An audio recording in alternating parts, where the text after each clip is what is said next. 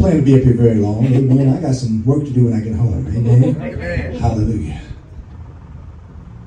I'm going to ask you on this Mother's Day to open up your Bibles to the book of Proverbs. The book of Proverbs. We're going to come from chapter 22, verse 6. Amen. Hallelujah. I had to try to narrow it down. Amen. Because as most of you know, the book of Proverbs is the book of wisdom. And in the book of Proverbs, it refers to wisdom as her. Amen. Hallelujah. It refers to wisdom as her. Amen. And it almost makes me think of things my mother used to say. Words of wisdom. Amen. Hallelujah. When you're doing something wrong, that voice that you would often hear in the back of your head sounded like your mother. Amen. Hallelujah. And we're going to talk about training up your children, because that's what mothers do. Amen. Proverbs chapter 22 verse 6 says this: train up a child in the way he should go, and when he is old, he will not depart from it. Amen. Let me read that again. Amen. It says, train up a child in the way he should go. Amen. Amen. Hallelujah. Which means sometimes they may not go the way that they should go. Amen. Hallelujah. But you train the child up the way they should go. And when they're old, amen, when they come to a point, hallelujah, where they get tired of doing whatever they were doing, they'll come back to themselves and remember what you put in them. Hallelujah. And they will not depart from it.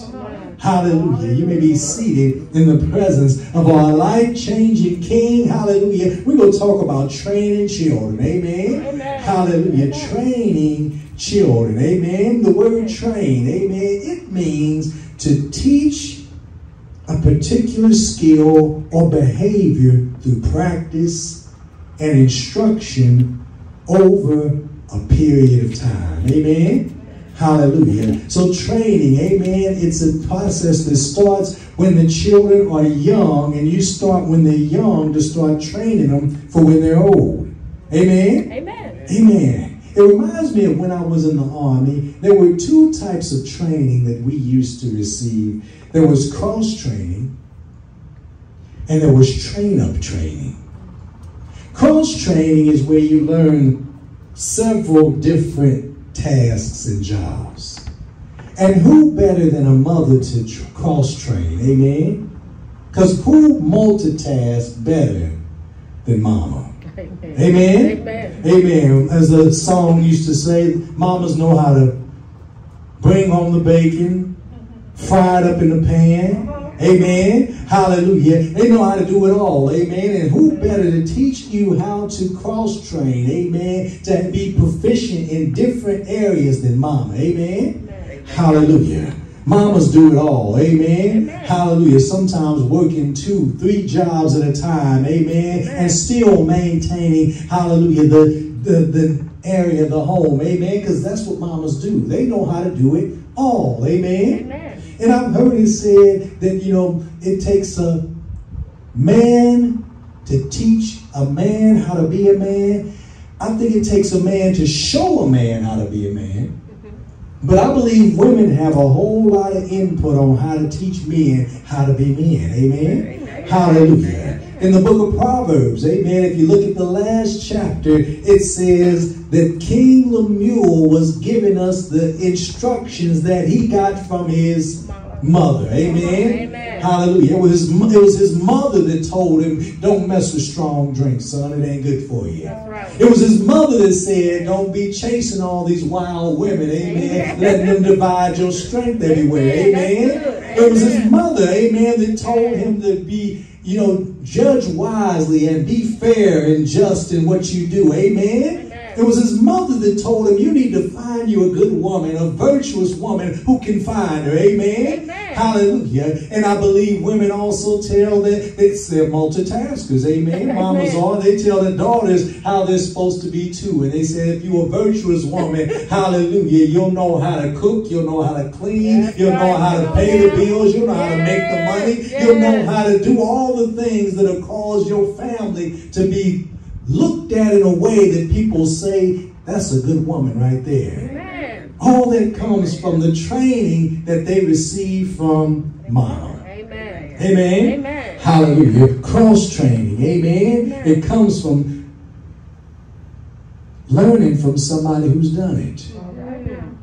Done all the different tasks at different times because mama had to sometimes. That's right. Amen. Amen. Amen. Amen.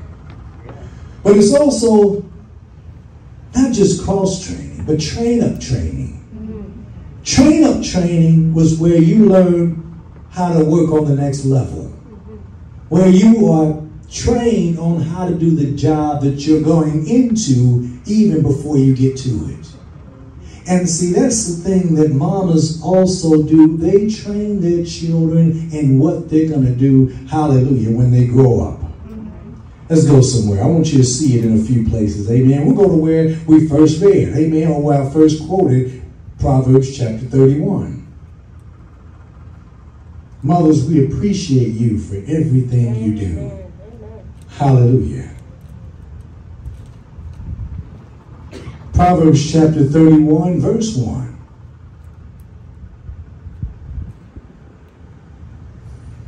It says, the words of King Lemuel, the prophecy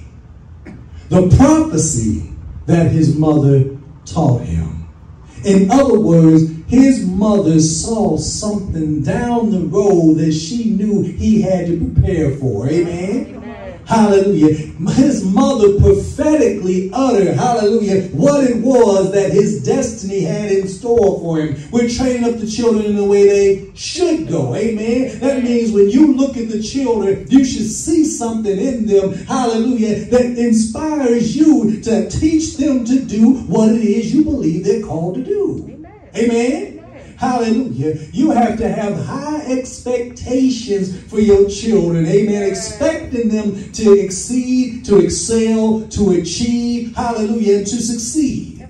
Amen. Hallelujah. And even if we don't always measure up to the high expectations, but we'll always live down to low expectations. That's why it's so important that the mothers see something in the children that causes them to expect something from them. Amen? Amen. Amen. Hallelujah. I'm going to have you go somewhere else because I want you to know, amen, that mamas, your job, part of your job is to see something in the children and expect something from them. Amen? Amen. Amen. Let's go to Hebrews chapter 11.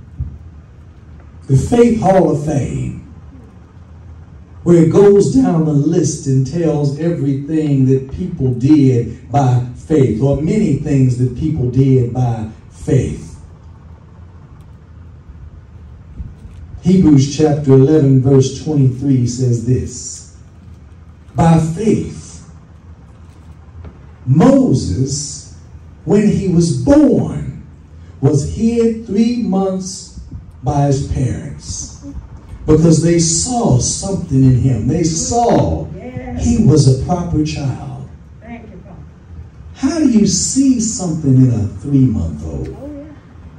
Only a mother and a father can see something in a child, amen, when they're that age, amen, hallelujah. Only the people, hallelujah, that invested, hallelujah, and cared for that child can see something in that child from the time that they're born, amen? Amen. Amen. We've often talked about how we knew the children's demeanor and personality even in the womb, amen? Hallelujah. We knew that Roy was going to be some type of athlete, amen, because he wouldn't sit still in there.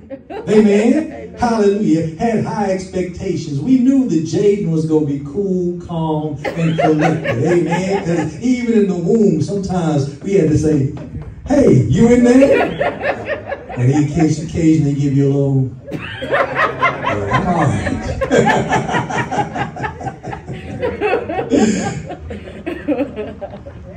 But the mama's got to see something in the children and hold them accountable and responsible for it. Amen? Amen. Amen. I can remember times when the children, you know, maybe they fell a little behind on homework, or something was happening where they had gotten to a point where maybe they were satisfied with the grade they were getting, but mama never was. Amen. Amen. Amen. And she held them to a higher standard of accountability, hallelujah, because she had a high expectation for them. Amen. Amen. Amen. That's what mamas do. Amen. Mamas expect something, amen, of me and you. Hallelujah. Amen. Hallelujah. And it's not always pleasant, but in the end, it's good for us. Amen. They're training us up in the way that we should go. Amen. Hallelujah. So that when we're old, hallelujah, we won't depart from it. We'll come back to it. Amen. Hallelujah. And there's no age limit, amen, on that when you're old thing. Amen. Because the parents don't stop being parents. Mamas don't stop being mamas just because we're grown. Amen. Amen. Hallelujah. Don't you ever think that you too grown. Amen. For your mama to tell you what to do. Hallelujah. Because she sees something in you. Amen. She sees something in you.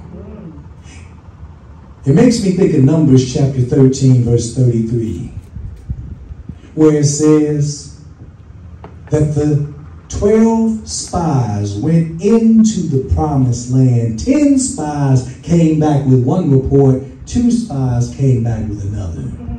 The 2 spies came back from spying the promised land, and they said that the land looks just like God said it would. It's flowing with milk and honey. Hallelujah. It's a land to be desired. Hallelujah. We can go in and possess it because God said it. The other 10 came back and said there are giants in the land.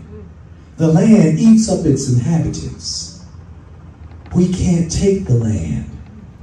We were as grasshoppers in our own sight. And therefore, we were as grasshoppers in their sight. See, you teach people how to view you by how you view you. That's right. Amen. And you know how to view you by how mama views you. Mama has high expectations of you. Amen. Amen. Hallelujah. So you ought to have high expectations of you. That's right. Amen. Amen. I was in the grocery store just yesterday trying to find some crab legs. Because we decided late that we were going to cook my wife some dinner. Amen. All the other plans fell through. But as I was in the store, I saw this couple. And this man and this woman were together. And I saw this man snatch this bag out of this woman's hand. And it just made me think, she doesn't know that she doesn't have to be treated like that. Mama didn't teach her her value, her worth. Hallelujah. That her price was far above rubies. That you don't have to settle for being mistreated. You can do good all by yourself. Amen. Amen. Hallelujah. That's what a mama would teach. That's what a mama should teach as she trains up her children in the way that they should go. Amen? Amen. Amen. You got to teach your children how to see themselves so that they can teach other people how they should see them. Amen? Amen. Hallelujah. Do you see your children as kings and queens? Oh, yeah. That's what the book of Proverbs chapter 31 said. King Lemuel I'm speaking prophetically before you even take the throne. You're a king. And some things are beneath you. You're a king. Hallelujah. And some things are not good enough for you. Hallelujah. And the same thing goes about what she was teaching her son about the woman he should marry. She's a queen. Hallelujah. And she's regal. She's royal. Hallelujah. And even the people in the gate, when you go to do business, they know who she is. Hallelujah. And they have a respect for her. Hallelujah. Because a mama teaches her children what they're supposed to be. They're kings. They're queens. My Bible says that even as early as the first mother, Eve, God said to her that your child is going to stomp the devil's head. You got to see your children as devil stompers. Amen. Hallelujah. Amen. So that nothing, hallelujah, is too difficult for them. Hallelujah. And nothing is too much for them to overcome. Hallelujah. Because the devil is under their feet. Hallelujah. He's only bruising their heel. Hallelujah. Because they're stepping on his head. Amen. Amen. Amen. Mamas see this in their children. Hallelujah. And expect nothing less than that from them.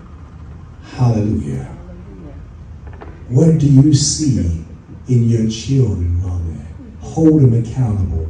Hold them responsible. Hallelujah. Because there's something in you, hallelujah, that sees the potential in them. Amen. Amen. I'm trying to get off the desk, honey, bud. But I'm reminded of when the Bible says Jesus went to a wedding with his mama. And they ran out of wine. Come on. And Mary turned to Jesus and said, they have no wine. Jesus said, what does that have to do with me? My time is not here yet. Yes, it is. I'm your mama. I'm telling you. Your time is now. I know there's something in you. I knew it was in you before you was born. When the angel came and told me that you was coming, hallelujah, I've been waiting for this moment for your whole life. So whatever he tells you to do, you do it. Because something's going to happen because there's something in him. That's what the mama knew. Hallelujah. That's what mamas know. They know that there's something in their children. What do you see in your children? What do you say to your children? Here's where it gets tricky. What do you say to your children? Because you can say something and it be completely right, but it be received completely wrong. Yes, sir. Preach. We read from Proverbs chapter 1. I'm going to read from Proverbs chapter 8 where it says something similar. Verse 1. Doth not wisdom cry and understand put forth her voice? She standeth in the top of high places, by the way in the places of the paths.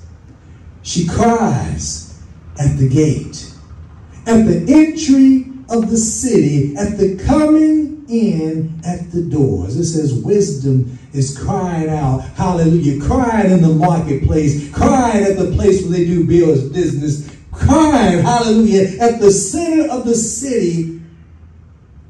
Unto you, men, I call, my voice is to the sons of man. Then she says this, O ye simple, understand wisdom. O ye fools, be ye of an understanding heart. What she said was completely right. But the way it could be received is completely wrong. Because she called the man simple and called him a fool. A friend of mine once said, you can put a gourmet meal on a trash can lid and nobody will eat it. It's not just what you see, it's also how you say it. James chapter 3 verse 10 says, out of the same mouth proceeds blessings and curses. Shouldn't be. But when you talk to your children, amen, your little children all the way up to your adult children, speak to them in a way that encourages, provokes them, hallelujah, and causes them to believe, hallelujah, that they can do everything you said they can do. Sometimes in the presentation, since it's Mother's Day, I won't bring anybody else's what somebody said out. I'll put it on my father. Daddy used to say things like, if you had a brain, you'd take it out and play with it. You ain't worth 15 cents in Chinese money. And saying things like this don't provoke the children.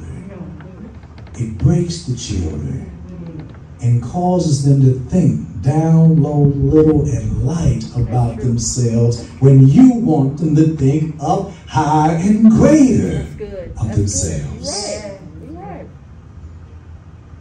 You're supposed to prophesy to them. Prophesy. You're a king. You're a queen. Hallelujah. Greatness is before you. Hallelujah. And something good is about to happen to you. Hallelujah. Hallelujah.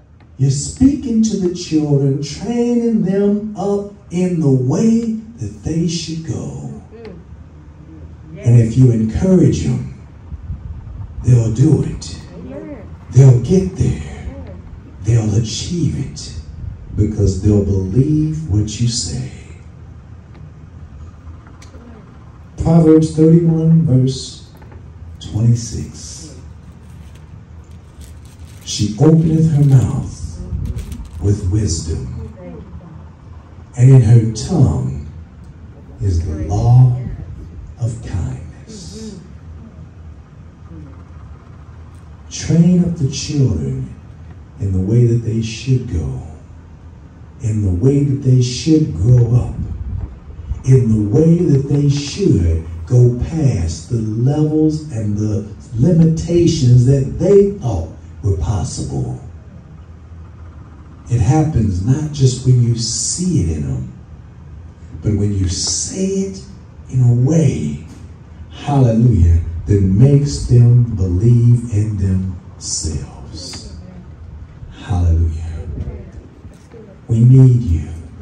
Even when we're old, we need you, Mama, to keep encouraging us. Hallelujah. Heavenly Father, we thank you and praise you.